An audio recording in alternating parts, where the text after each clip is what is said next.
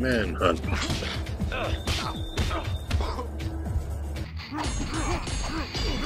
Mace, the Dark Age.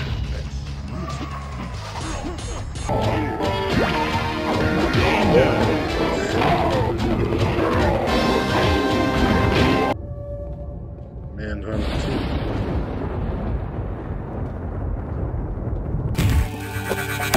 Eternal Champions, the Dark Moon.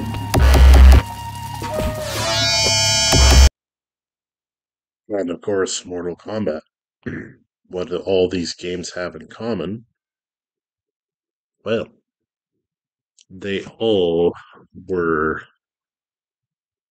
controversial games in their own way, perhaps, but they all started from the first Mortal Kombat. Now, there are other games that came out that were bloody and gory, and a few of them, like Way of the Warrior on 3DO, that's an example. But I can't, I'm not going to go and show all these games. That would take a while. The point of this video is controversial games like this gathered crowds, gathered news headlines. They gathered attention. And by today's standards, for the most part, honestly tame. That is until Thrill Kill came along. Thrill Kill was a game that never got released to the public, at least normally. And as you can see here, it's definitely a bloody game. There goes someone's head. What Kill had, and pause it right here, as the executioner goes in for the final thrill, was a four player, 4 character fighting game set in an arena where the object was simply to build up your thrill meter, kill meter, whatever you want to call it, and finish off the other 3 opponents. The creators behind this had certainly a lot of ambition, and lots of balls to bring out a game that had not only gore but sexual undertones and stuff like that. It was definitely a game in, I believe, 98 that would have made a lot of eyebrows had it got published and actually came out. I played it for a little while, but ultimately it became boring, because unlike Mortal Kombat, it was janky, the controls were off. It kind of reminded me of Power Stone a little bit on the Dreamcast, where it was basically like a run around, beat people up type of thing, which is fine, but the controls were very off. And all the fun was really sucked out of that. Now, even in 98, there were far better graphical games than this to come out. Obviously, this game wasn't polished or finished off. I mean, when it technically got leaked, and some people were fortunate enough to play it, you could tell that it wasn't totally finished. The version I got didn't have the endings programmed in there. Now on YouTube, you can actually find them. You can watch them. I haven't myself because, I don't really care. But out of all these controversial games, this was not my favorite. Manhunt was my favorite.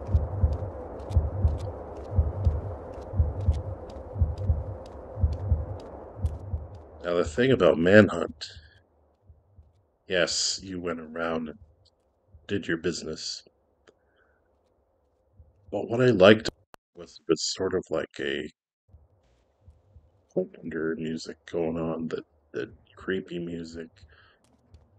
The graphics are okay, but the whole point of the game was not to be seen, to sneak around.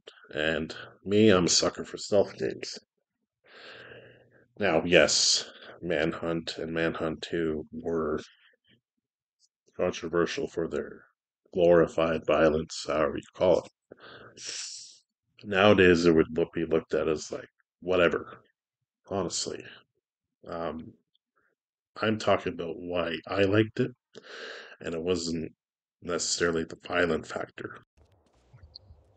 The difficulty in it was there. I wouldn't go so far to say it was a Dark Souls game,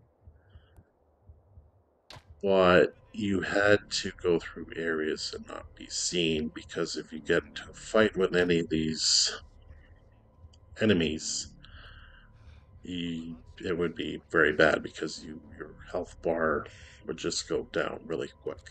Now, unfortunately, this is like a dark version of the gameplay.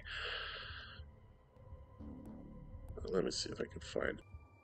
But anyway, the whole point is you had to stay in the dark. Now, if you were caught or you made noise, your character would blink, and as you can see on the bottom right there, you're blinking so they know where you are. And then each scene you would do, you would get a score. And at the beginning of each scene, you would have sort of video that played out like a found footage type of deal.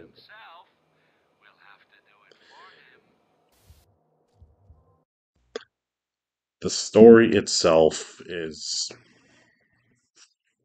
like you would find in some cheap horror film. You're a escaped convict that's put to death, and a snuff director has decided to put the character into this survival area where each area he has to go through it and kill who he can, get weapons and all that stuff to make it to the next scene, and so on and so forth. And while he's doing it, he videotapes you doing all these heinous acts.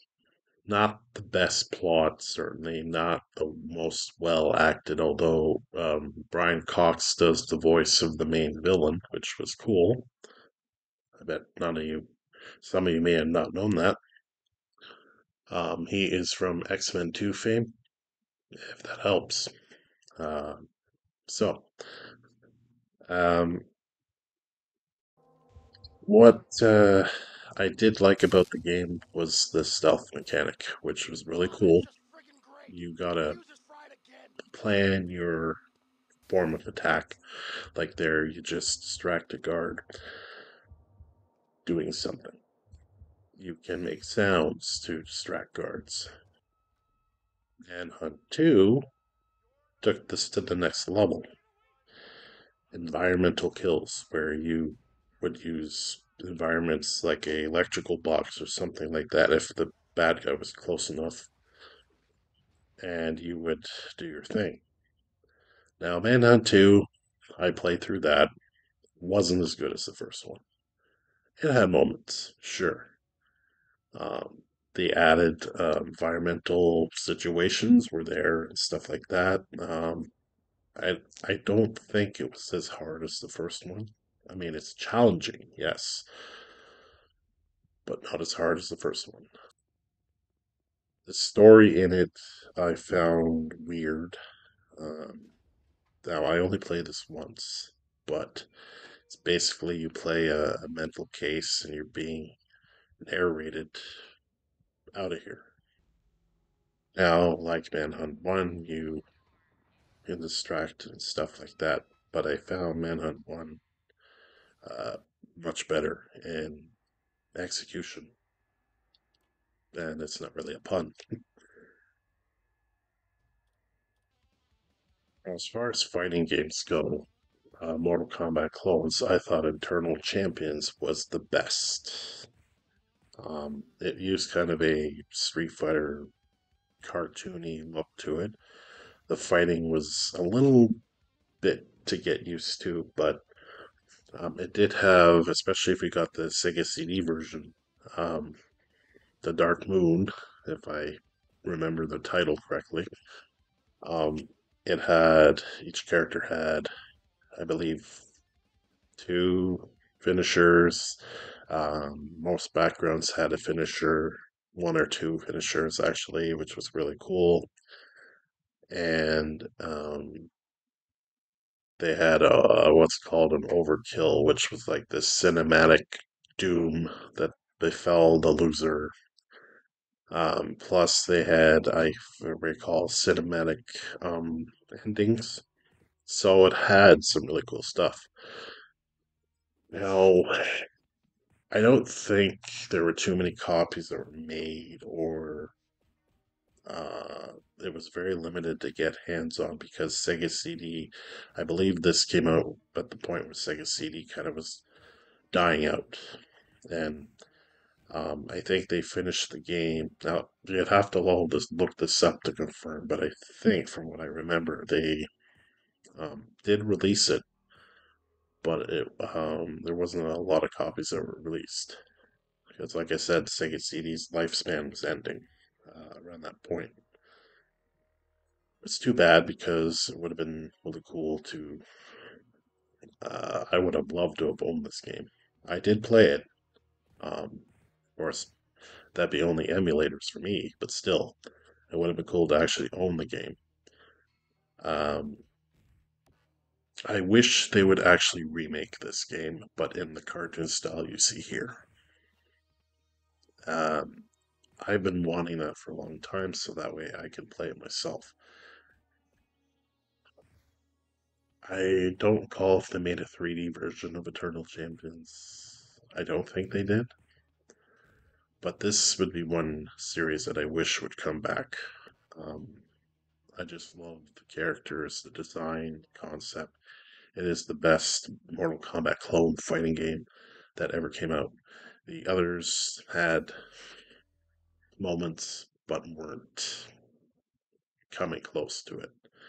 This had its own themes, its own story, backgrounds, and it had a lot of cool characters like Xavier. I used him quite a bit, actually. I think most people did. This background fatality is really cool, and what I liked about the background fatalities is that you had to hit them in a certain spot for it to take effect. Like this one, you had to. We go back a little bit. So if you hit them in the center, or I think it was either side, left or right, you hit them, they would go onto this stake here, and the demise would happen. Um, so yeah, I like the fact that the background fatalities were specific, not just you uppercut them and that's it, or you had to put input something. Some backgrounds had two stage fatalities, if I recall.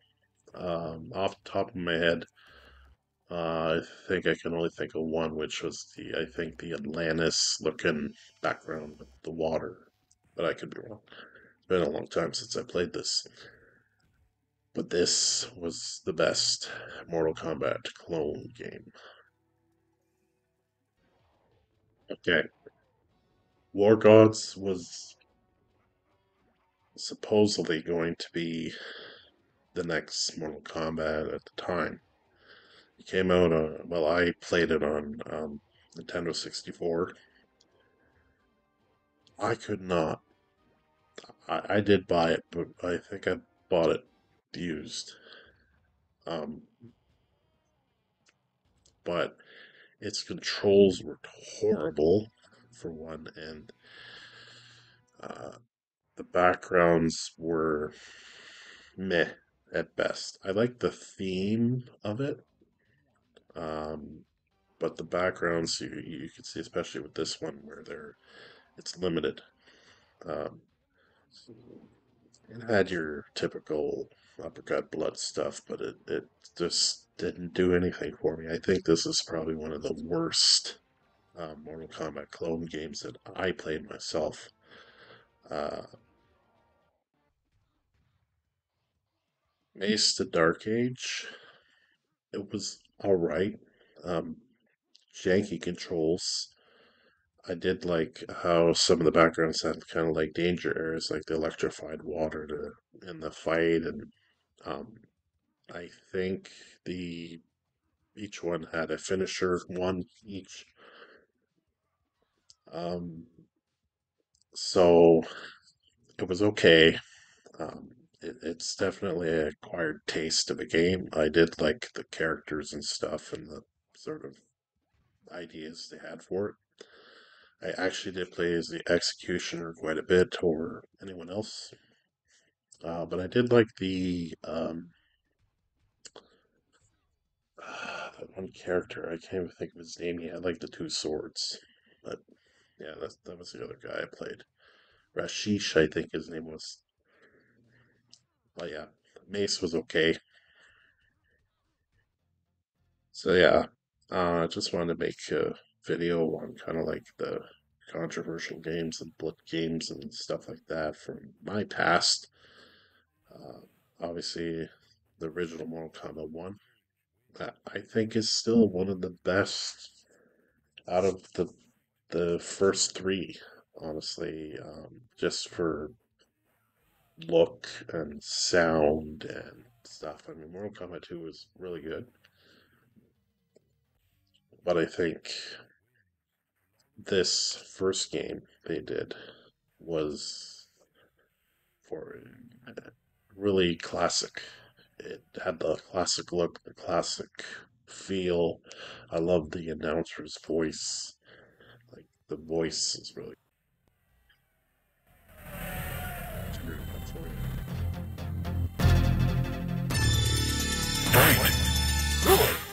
Yeah, see, I love the announcer's voice in there. It felt raw, and just there. And as you know, the Johnny Cage was supposed to be like a Van Damme, and he kind of ran with this character, and Mortal Kombat came out. But each character had their one fatality. And of course, you had the pit stage fatality, and then Reptile was the hidden character, and all that fun stuff.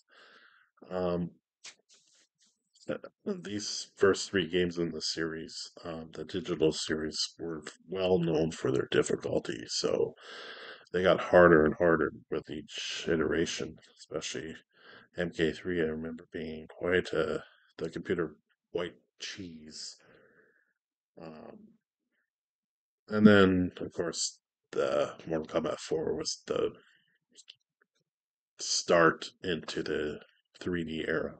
So, yeah, those are some games that I talked about. I didn't go too much into Thrill Kill because the graphics even turned me off from looking at the gameplay.